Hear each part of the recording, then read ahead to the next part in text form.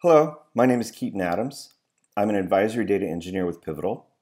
In this video, we will discuss the Platform Extension Framework, which is used to access external data to facilitate in-database data analytics.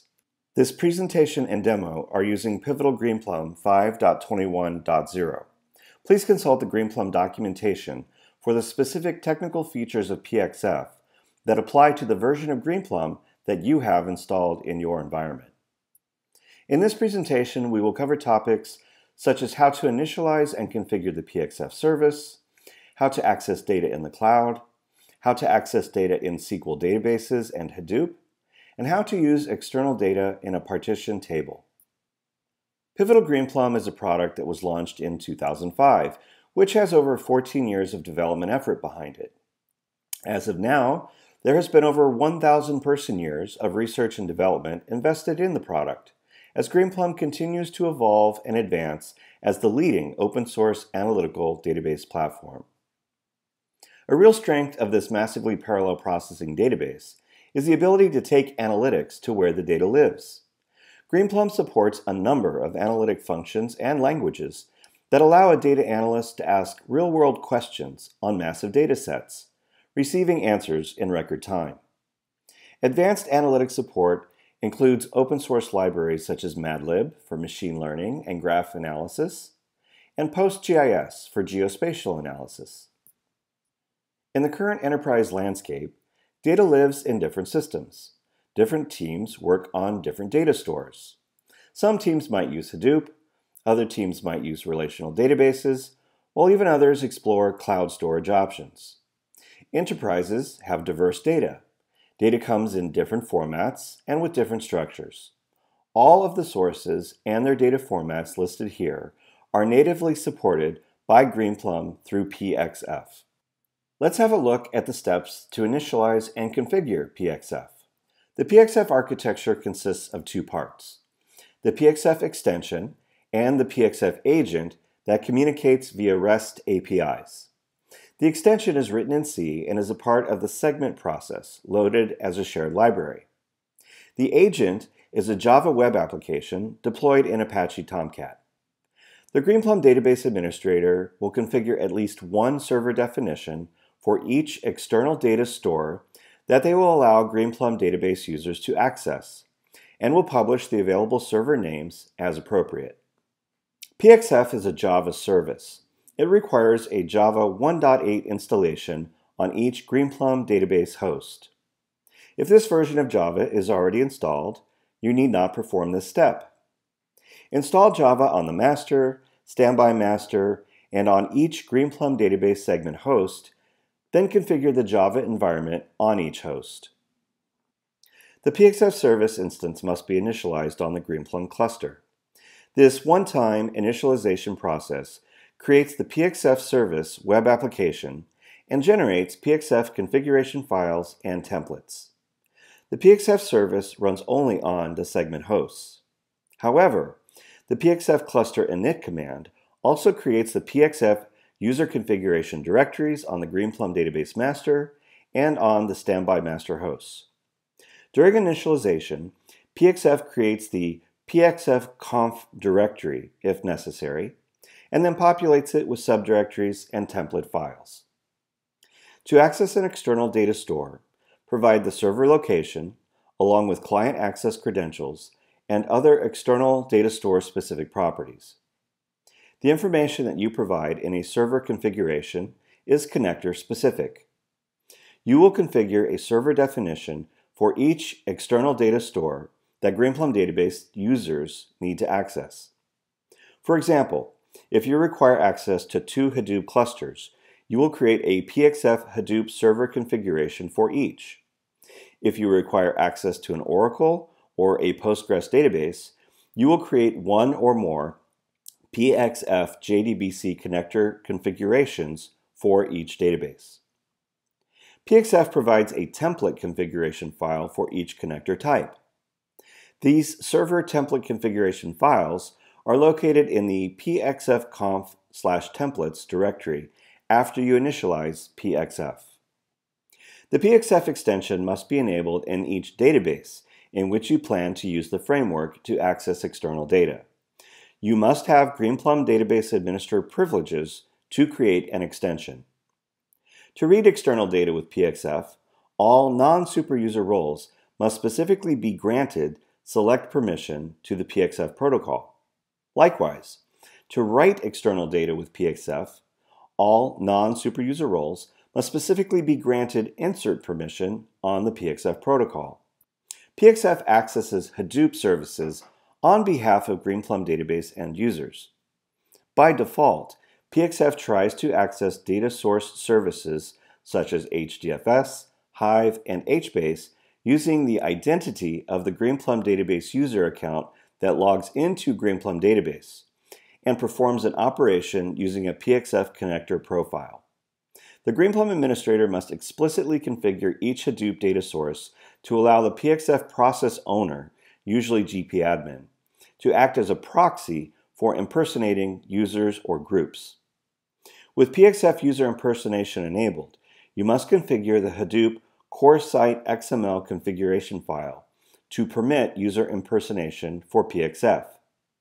Set the property hadoop.proxyuser.gpadmin.groups to specify the list of HDFS groups that PXF can impersonate. You should limit this list to only those groups that require access to HDFS data from PXF. Set the property hadoop.proxyuser.gpadmin.hosts to specify the list of PXF host names from which proxy requests are permitted.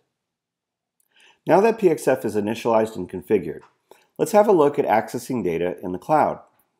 With PXF, it is possible to store data to be analyzed outside of Greenplum. The storage can scale to petabyte size, which can be used to read from and write to datasets processed by the database. The PXF connector supports all popular public cloud storage options, such as Microsoft Azure, Amazon S3, and Google Cloud Storage. Greenplum is optimized to run at production scale in the cloud. Cloud-based applications can land data in S3, which can be brought in and used for reporting or data analytics on demand. Results of queries and data science activities can be written back to external storage, such as Amazon S3, in massively parallel fashion. To access data in an object store, you must provide a server location and client credentials. As a part of the external table definition, when you configure a PXF object store connector, add at least one named PXF server configuration for the connector. In this example, a set of data files located in an Amazon S3 bucket are read in parallel when a user executes a query against the external table defined in the Greenplum database. The PXF connectors to Azure, Google Cloud Storage, Minio, and S3 expose the following profiles to read, and in many cases write, these supported data formats. Provide the profile name when you specify the PXF protocol on a Create External Table command to create a Greenplum database external table that references a file or directory in the specific object store. With Amazon Elastic MapReduce, you can provision one, hundreds, or thousands of compute instances to process data at any scale. Using the PXF Hadoop connector, it is possible to access data stored in HDFS in an Amazon EMR cluster. Data can be pre-processed using traditional Hadoop and Spark jobs, with the merged results loaded into Greenplum for further analysis and long-term storage. Data in an external table can be queried directly, joined with internal tables, or read into internal tables for repetitive query processing. It is possible to create an internal table like an external table already defined in the database. Provide the storage options and distribution strategy when creating the internal table. Data is copied in massively parallel fashion from the external table to the internal table in the database cluster. Let's review how to access data in SQL databases with the JDBC connector. Some of your data may already reside in an external SQL database. PXF provides access to this data via the PXF JDBC connector. The JDBC connector is a JDBC client. It can read data from and write data to SQL databases including MySQL, Oracle, Postgres, Hive, and Apache Ignite. The PXF JDBC connector supports a single profile named JDBC. You can both read data from and write data to an external SQL database table with this profile. To access data in a remote SQL database, create a readable or writable Greenplum database external table that references the remote database table. The Greenplum database external table and the remote database table or query result must have the same definition. The column names and data types must match. It is possible to write data out of Greenplum back to a table in a SQL database using the insert operator. When the JDBC driver of the external SQL database supports it, batching of insert operations may significantly increase performance. Write batching is enabled by default, and the default batch size is 100 rows. The PXF JDBC connector can further increase write performance by processing insert operations in multiple threads when threading is supported by the JDBC driver of the external SQL database. The PXF JDBC connector provides the option to specify a statically defined query to run against a remote SQL database. The Greenplum database administrator defines a query and provides the users with the query name to use when creating an external table. Instead of a table name, specify the query name in the Create External Table Location clause to instruct the PXF JDBC connector to run the static query in the remote SQL database. PXF supports named queries only with readable external tables. A unique Greenplum database readable external table is created for each query that is to be run against the remote database. The names and types of the external table columns must exactly match the names, types, and order of the columns returned by the query result. If the query returns the results of an aggregation or other function, be sure to use the as qualifier to specify a specific column name. In this example, a query against a Postgres database is stored in a file called orderitemquery.sql, which is located in the pxfconf servers PostgresDB directory. The external table definition maps to the query by using the file name and the server name in the location clause. When a user executes a query in Greenplum against the external table, the SQL file is passed to the remote database for processing, which can also include additional filter criteria provided by the user in the SQL query running Greenplum against the external table. PXF supports filter pushdown in Hive, HBase, and the JDBC connector. When filter pushdown is enabled, the constraints from the where clause of a select query can be extracted and passed to the external data source for filtering. This process can greatly improve query performance and can also reduce the amount of data that is transferred back to Greenplum from the data source. In this example, a select is run against customer orders query. That is a named query which is accessed through an external table definition. The select statement adds a filter condition, returning rows where the order ID is greater than the value of 2010. The Greenplum explain plan shows that the external scan on the Postgres database table will be passed the filter criteria on the order ID column. The Postgres log file shows that when the query was passed in for processing, the filter criteria on order ID was pushed down to the database, allowing the filter operation to happen within Postgres instead of within Greenplum. The PXF JDBC connector supports simultaneous read access from PXF instances running on multiple segment hosts to an external SQL table. This feature is referred to as partitioning. Read partitioning is not enabled by default. To enable read partitioning, set the partition by, range, and interval custom options when the PXF external table is created. When partitioning is enabled, the PXF JDBC connector splits a select query into a set of smaller queries, each of which is called a fragment. The JDBC connector automatically adds extra query constraints, or where expressions, to each fragment to guarantee that every row of data is retrieved from the external database exactly once. In this example, an external table in Greenplum is defined against a table in a Postgres database. As a part of the table definition, partition by, range, and interval clauses are given to run the underlying query in parallel by date range. When a user executes a Greenplum query against the external table, the JDBC connector will automatically create multiple SQL selects against the target database to run the query in parallel, also guaranteeing that only unique data is returned in the result set. In this example, the Postgres log shows the 4 individual transactions and the queries that the JDBC connector creates in order to query the underlying table in parallel.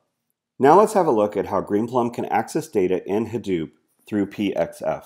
PXF is compatible with Cloudera, Hortonworks Data Platform, MapR, and generic Apache Hadoop distributions. PXF is installed with HDFS, Hive, and HBase connectors. You use these connectors to access varied formats of data from these Hadoop distributions. The HDFS connector allows PXF to read data stored in Hadoop HDFS in 4 different formats: simple text format with field delimiters, JSON, and optimized storage formats such as Parquet, Avro, and ORC. The PXF Hive connector allows users to query data managed by Hive. It supports simple formats such as text and JSON, as well as optimized file types such as ORC and Parquet. When reading from a Hive table, PXF does not dispatch the query directly to the Hive execution engine, but instead reads and processes the underlying files directly. This allows PXF to avoid the overhead of the Hive query execution engine, since query processing is happening in Greenplum and we only need to supply the data to it. To read and write data with Hadoop, create external tables to access the various file groups and data sources. In this example, a set of files that contain customer data in HDFS is read through a SQL select in Greenplum.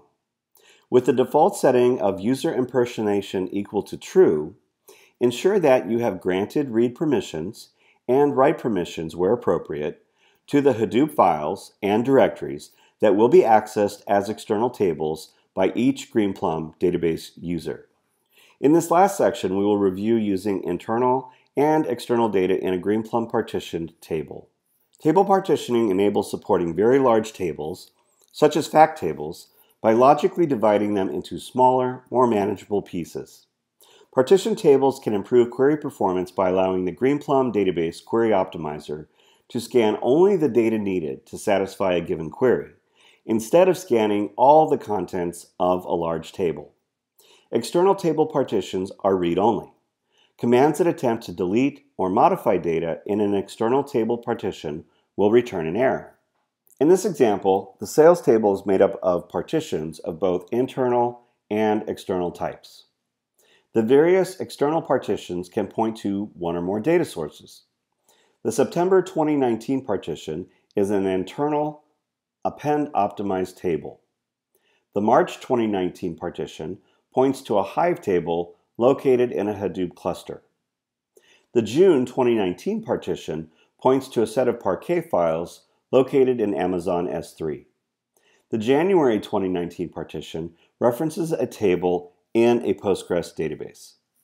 When a query is issued against the parent table, Greenplum will automatically search for data across the partitions, retrieving rows of information from the various internal and external data sources that match the filter criteria. Using Greenplum PXF with table partitioning, applications and end users have the power of SQL analytics at their disposal without having to know the physical location of the data that they are interested in. In this example, the query retrieves data from table partitions that use internal storage, Amazon S3, Hive, and Postgres in massively parallel fashion to retrieve the dataset. And now for a demo of PXF. So in this first demo, we will initialize and configure PXF. I'm using the Amazon environment for that. I have a few different EC2 instances running.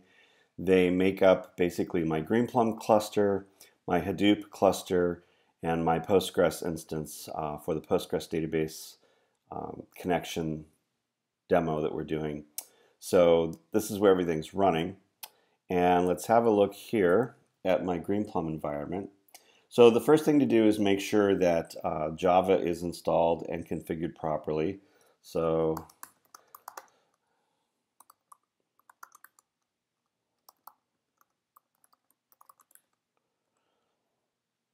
okay, so we're going to basically make sure that yes, we have the correct Java version installed and ready to go. And then if I echo home, echo Java home, I should have the Java home environment set properly on all of the nodes in the cluster, which I do. So I just actually upgraded this database from 5.20.1 to Greenplum 5.21.0. And anytime you initialize a new cluster or you upgrade a cluster, if you go to Start PXF, basically it's going to say that it can't because it needs to be initialized. So in this instance, because I did do the upgrade of the minor point release, before I can start PXF as a service, I'm going to go ahead and do an init. Now if you already have configuration files and everything deployed, the init does not overwrite them. You don't lose your settings. It just basically republishes or reinitializes the core set of files, configuration files and such for the actual PXF process across all the nodes in the cluster. So I'll go ahead and issue an init. All right, so that was successful. And then we'll go ahead and start the PXF service. And let's see, that's going to come up here in just a second.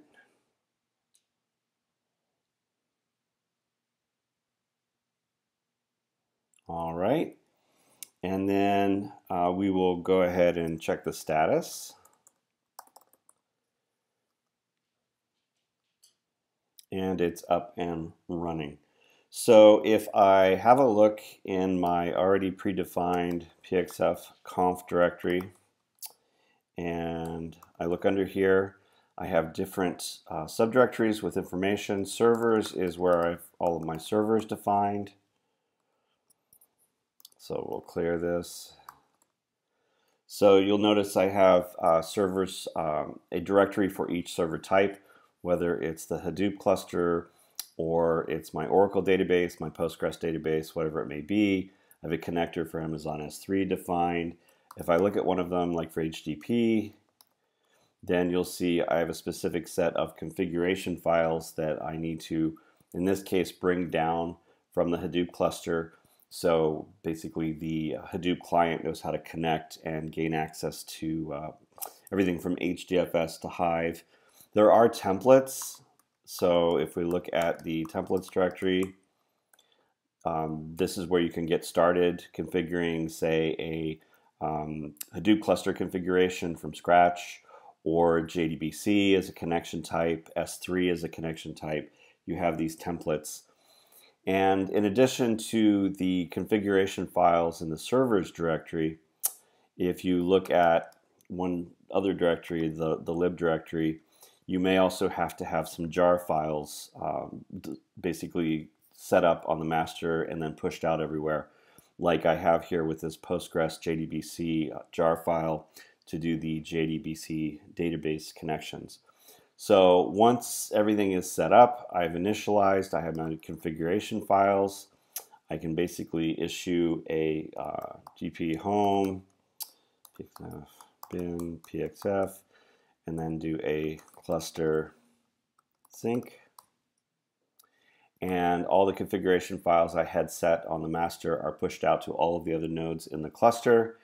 Now I'm ready to go ahead and start connecting to external data sources and do what I need to do to read and write data to the various S3 buckets and Hadoop and the Postgres database I have set up for this demo. Okay, in this next example, let's look at how we read and write data from a cloud storage bucket such as Amazon S3. So I have a file here with a table definition. And if you have a look, it's two types. It's a writable external table and then one that's basically for read. And this is going to write to my Amazon bucket I have defined. It's going to write a table of data out to a file I'm going to call, or a directory actually, called sales.parquet. This is using the S3 profile and my actual private and public keys and what region and everything that basically the connection information for how I can read and write to this S3 bucket. That's defined in the directory Amazon S3, which we saw in the first video where the servers are defined. And then this is a custom format for exporting data. And then, of course, this is the import for reading it back into my database. If I look in my Amazon environment and I look in my S3 bucket setup, I have different S3 buckets, and then one in particular is right now empty, so I have nothing here, but we'll fix that. So we'll go ahead and let's create this setup.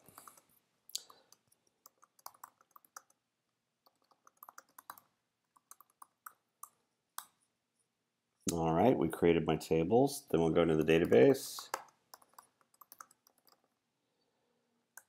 All right, so I have two tables. I have sales, which is the sales table that contains my data. That's an internal table.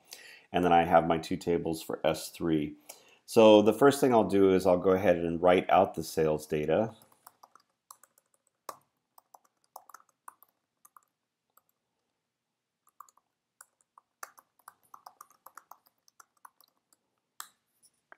So now this is going to create a set of Parquet files under the bucket name I specified. And when I'm done, we should be able to go over to the S3 console and see what it ended up creating. Okay, so we inserted 24 million rows into an S3 bucket. So let's refresh this and see what we have. So now here's my sales.parquet folder. If I dive into this, you'll see multiple files because it's a parallel write. So multiple database segments in Greenplum are actually writing out this data in the pieces and parts, which is great because then on the read we can read it in a parallel fashion as well. So we have this set up and this is ready to go. If I come back over here to my terminal window, and let's see, let's have a look at the sales S3 external table. So this is an external table, again pointing to my S3 bucket, pointing to the sales.parquet folder that's underneath there. And then if I say select from and say limit 5, then this is actually going out and directly reading the data from the S3 bucket like it was any other table in the database. So this is an example of reading and writing data in parallel. In my example, I used Amazon for S3. This would work just as easily and just as well in Azure or on Google, on the Google Compute platform, GCP. We have these connectors that work with any of these cloud environments, and they work just as well and just as easily. So in this demo, we'll read and write data to a SQL database. In this case, it's a Postgres database that I have up and running. And let's see, if I look at the sales table, it's a table in my database, and I'll select some data from it. So this is here. Now I'm going to go back over to the Greenplum environment. And we'll have a look at this file.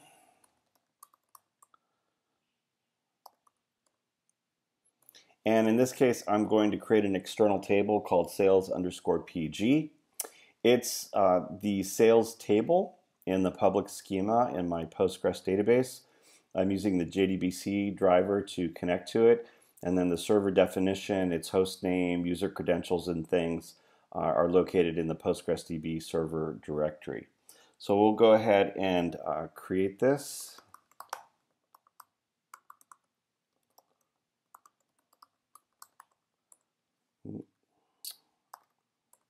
All right, there we go. And let's go into the database. And we'll look at the sales PG table. Okay, this is an external table, again pointing to using PXF to point to the sales table in my Postgres database. And then on this side, if I select from that external table, boom, there. So I've read the data out of the Postgres database, out of the sales table into my sales PG external table in Greenplum. So once you get the basic configuration up and running, pointing to tables and reading data out of it is a very straightforward process. So another thing we can do is, let's have a look at Postgres text. So in this example, I'm going to basically insert data. So you can use the insert statement to insert data from Greenplum into a SQL database. And we'll set this up now.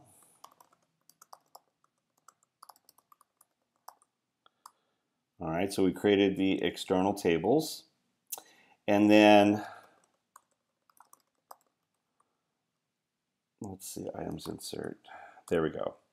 So I have these 4 insert statements that will insert data into the items table. And let's come over here and make sure my table's empty.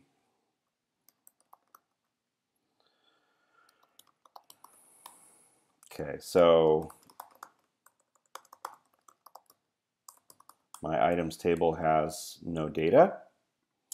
And let's see, then we're going to run this insert statement.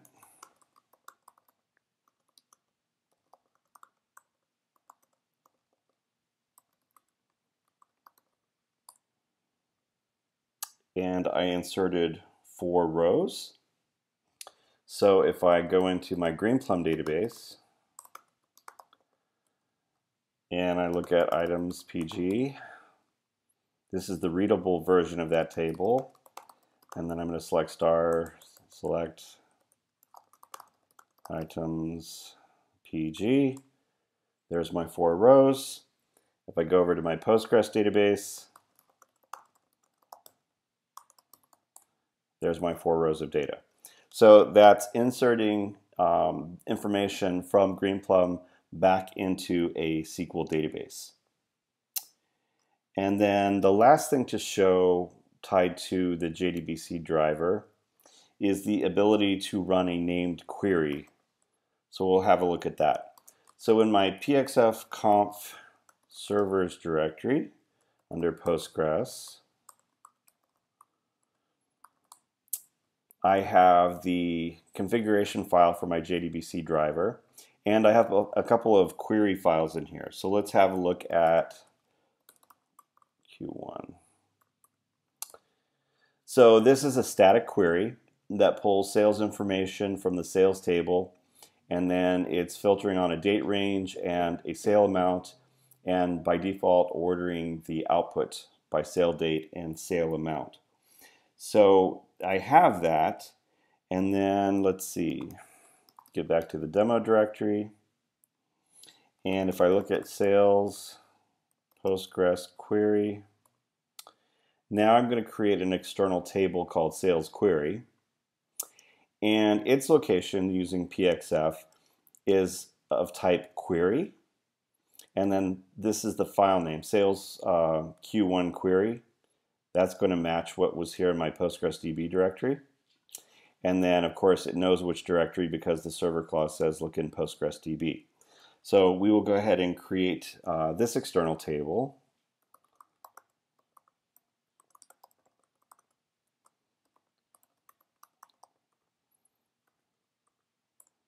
All right, I'll clear the screen.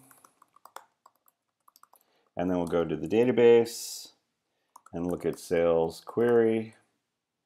All right, here's my definition. PXF going to execute the sales Q1 query in my Postgres database when I execute the query. So let's do select star from sales query. And then I'm going to add some additional filter criteria where sales ID, say between 2,000 and 3,000, and then I'll limit the output to 5 rows. So Greenplum executed this query on the Postgres database, and then it actually ran that query and then applied an additional filter criteria and then returned back the 5 rows.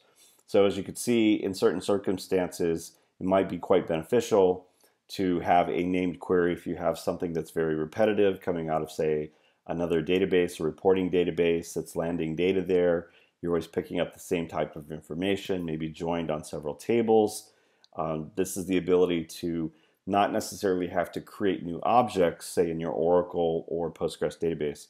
You know, you wouldn't create maybe you don't have the ability to create a view, but you need this complex query to query from every time, every day, maybe for a report you're running in Greenplum. You have the ability to basically pre-build these queries, and when you're running them on the target database, in my case Postgres, you're running the query with all the filtering, the ordering, the joining is happening in that database, and then the only thing that Greenplum has to do is bring back the result set. So this could be a very powerful way to push down a lot of query running and filtering operations at the source instead of Greenplum having to do all of this work. So that's interacting with JDBC databases, the JDBC connector, both reading and writing data, as well as running a named query. Okay, so in this last demo, we're going to basically just read data from a Hive table in Hadoop. All of these connectors work in a similar manner with external table definitions. And here's one last one that just shows reading data out of a Hive table. So I have my Hadoop cluster up and running, and let's kick off Hive, and we'll have a quick look and see what's here in the Hive environment. So we'll show tables, and then I have a few different test tables, and then I'll select from my sales March table and bring back a sample set. Okay, so here's my table defined in Hive with my sample data set in my Hadoop environment. Then we'll move back over to Greenplum, and I have an external table called Sales Hive that I have defined, which matches the definition of the Hive table here in the Hadoop environment. And I'm going to say location PXF. It's called the Sales March table, and I'm using the Hive profile, one of the included profiles in PXF. And let's see, format is custom, and it's actually using my default server, so I don't have to specify that here.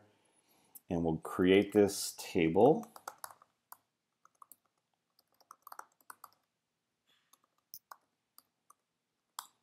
All right. And then if I go into the database and I have a look at the Hive table, there's this definition, which means at this point now I should be able to select and say limit 5 again. And then this is going to go off and read from my Hadoop cluster and pull back 5 rows of data from this table. So that's basically how you read and write data out of all of the currently available data sources as examples. So we had Amazon S3 as our cloud store We can read and write data to formats such as Parquet. We have relational data, or basically SQL database access to databases like MySQL, Oracle, Postgres, so on and so forth. You can, of course, read from tables, insert into tables using the insert statement, and then use features such as named query. When you're reading data, you have the ability to include partition clauses to do those reads in parallel. And of course, with Hadoop, there's a number of ways to read and write data in and out of Hadoop, from Hive, HDFS, HBase. All of those are supported across all of the major Hadoop distributions, including the more generic open source Apache Hadoop. So hopefully this was a helpful session and demo, and now you have a better understanding how the platform extension framework allows you to really bring in vast amounts of data from external data sources you have in your organization and use them all centrally in Greenplum for really advanced in-database analytics, data science, and reporting purposes. Thanks for watching.